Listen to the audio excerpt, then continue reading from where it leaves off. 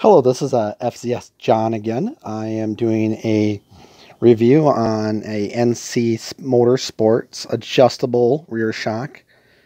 Here's the information here, the part number. I'm using this on my 2007 Honda Ruckus that I have a non-fatty gy6 swap on. It comes with the shock itself that you see right here and two spanners.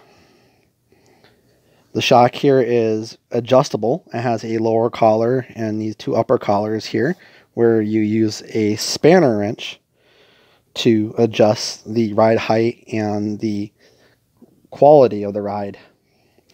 So currently I have this pre-adjusted to my liking where I need it to be before I install it.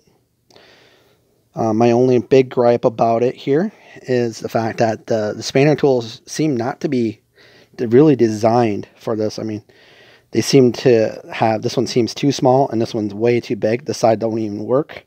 The side seems too small and it scuffs up the iodizing on the collars, which is not that terrible.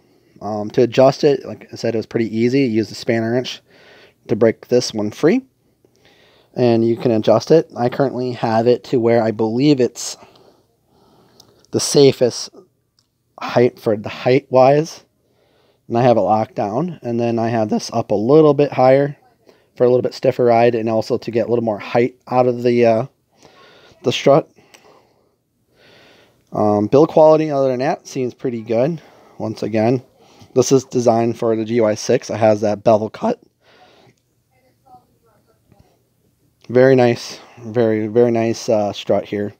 I'm looking forward to installing it. I am a little disappointed. There's not a whole lot of instructions.